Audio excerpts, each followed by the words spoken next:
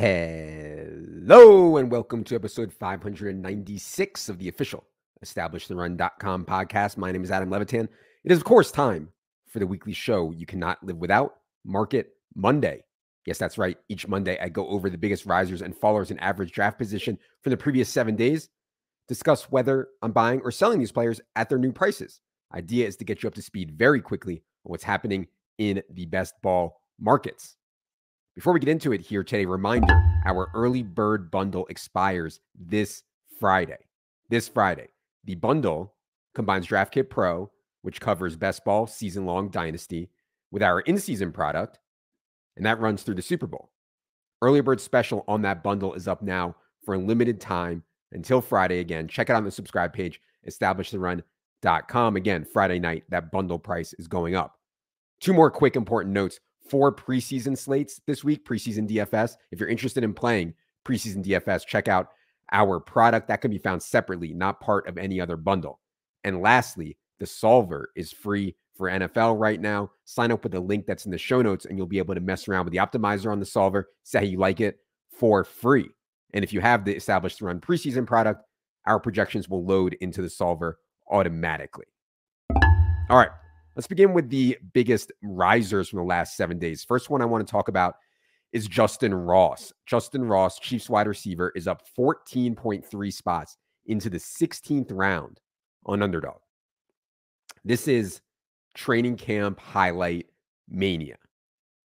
So many clips out there of Justin Ross making big plays at Chiefs camp. And I get that people want Justin Ross to be a thing. I get that he had huge college games for Clemson back in 2018, 2019. And I want to take swings on Chiefs wide receivers. And Ross is probably, maybe talented enough. But to me, this is a prime example of a swing that I take in managed redraft formats, but I don't take in best ball.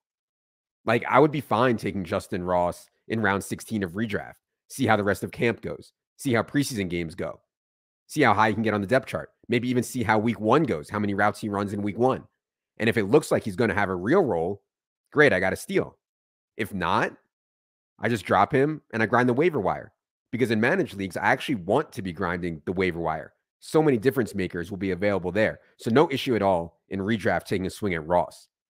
But in best ball, obviously there's no waiver wire. If Justin Ross turns out to be inactive, cut, practice squad, 5th wide receiver, 6th wide receiver, that spot is pretty dead in best ball, and I just try to avoid that at all costs. Taking zeros in best ball. You know, give me Hunter Henry over Justin Ross. Give me Devontae Parker over Justin Ross. I just need usable weeks out of guys that I draft late in best ball. Whereas in redraft, of course, I'm taking Justin Ross over Hunter Henry over Devontae Parker. But I just need usable weeks, especially in the smaller field stuff that I'm playing in best ball.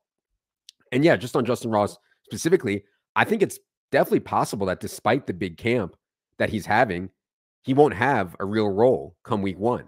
I mean, we know Marquez Valdez-Scantling and Sky Moore are really likely to be the starters. Richie James plays special teams and will play in the slot. Justin Watson plays special teams, and the Chiefs love having him out there for routes, as we saw last year. So that leaves Justin Ross, Kadarius Toney, Rashee Rice effectively competing for 1 or 2 spots on game day. Now, obviously, I could be wrong on that projection. Obviously, Justin Ross could make his way further up the depth chart as the season goes along.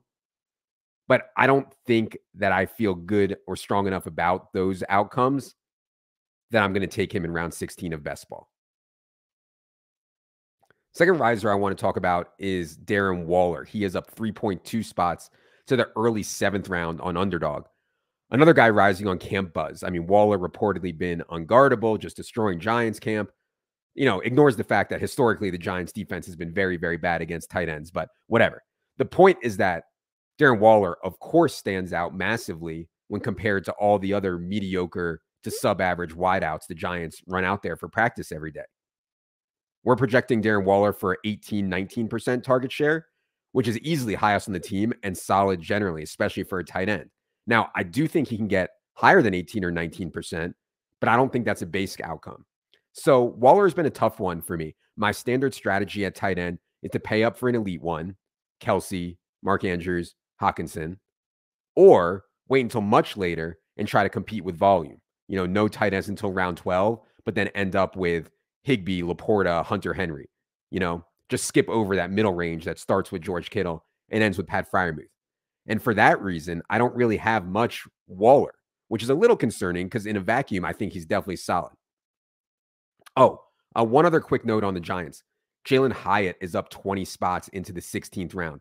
I still think the three wide receiver set to open week 1 will be Slayton and Hodgins on the outside, Paris Campbell in the slot. But Jalen Hyatt reportedly just blowing the doors off at camp. Could see him rotating in. I'm not taking him in the 16th round because I fear he'll be a rotational deep threat for most of the year. But it is tempting in the 18th round plus if Hyatt slides there anymore. Last riser I want to talk about is Marvin Mims. He's up 11.5 spots into the late 13th round, into the 150s. Easy click here for me on Marvin Mims. With Tim Patrick, torn Achilles, done for the season, KJ Hamler out of the picture, Mims is almost locked to the wide receiver 3 role. And Jerry Jeudy and Cortland Sutton, I just don't know how the new regime feels about them, especially Sutton. We know there were trade rumors there in the offseason. So Marvin Mims, wide receiver 3 as a floor. And I'd also note that Sean Payton's first draft in charge of the Broncos, first draft, first pick, what does he do? He trades up into round 2 to take Marvin Mims at 63 overall, even though he had Jeudy, Sutton, Tim Patrick, Hamler, Dulcich, Callaway. Like clearly Sean Payton really likes what he saw out of Mims coming out of Oklahoma. And lastly, I just think Mims' skill set fits really well with Russ Wilson. And I think the Broncos offense will be far better this year just because Sean Payton is on the sticks instead of that dolt Nathaniel Hackett. So yeah, I've been part of the wave driving up this Marvin Mims ADP. Because this week's fallers, Dalvin Cook, free agent running back Dalvin Cook is down 3.4 spots to 95th overall on Underdog, late 8th round. I never draft Dalvin, like never. Maybe I'm the NFL. I just don't think he's that valuable to any team, really. We're talking about a 28-year-old running back with a ton of shoulder issues in his recent history. Was really bad last year. Dalvin Cook finished 50th among 60 qualifying running backs in Pro Football Focus's grades. I'm not really surprised that Dalvin Cook didn't come to terms with the Jets. He wants a big role, but the Jets know Breece Hall is a far better player and hopefully ready for week 1 off the ACL. And Dalvin also wants real money, big money, which is a whole other issue, which I could spend the whole podcast on. But man, it's wild. People still love Dalvin Cook. I mean, last night we did a $2,000 buy-in live stream draft. You can find that on YouTube. It was a lot of fun. You should definitely check it out. But anyways, Dalvin, I think, went in round 5 in that 2K buy-in last night. I just don't get that. Now, yes, I do think Dalvin will sign somewhere, but the chances of him being a feature back, it's going to take some massive injury or Jonathan Taylor just not showing up for that to happen, I think. And then on top of that, Dalvin also has to have some juice left.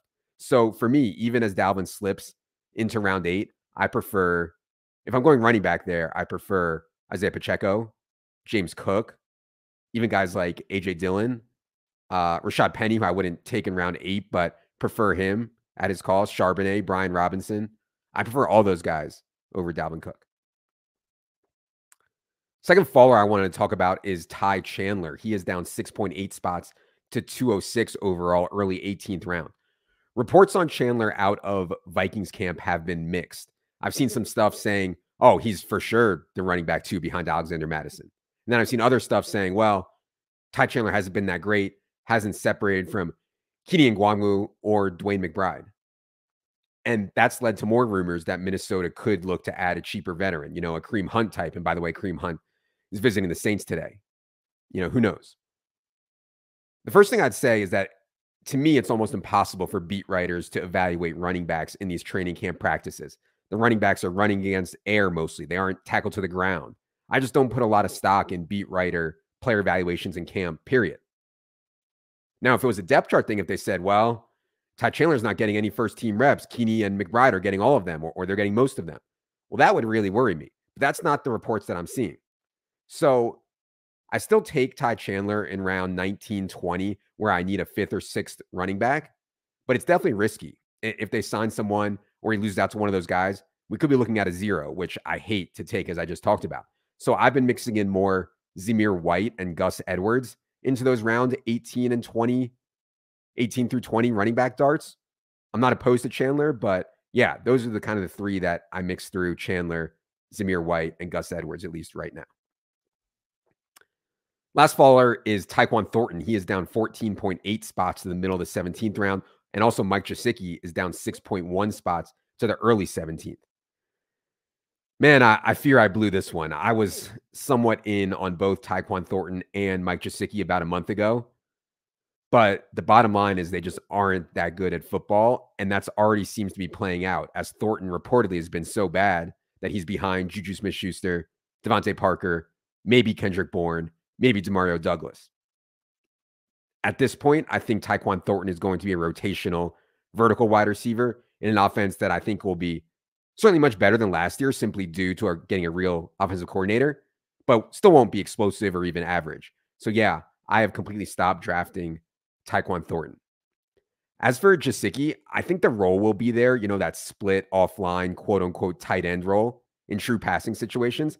But I'd still rather have Hunter Henry. I mean, I'm expecting Henry to both play more snaps and run more routes than Mike Gesicki. And Henry is a legit good NFL player.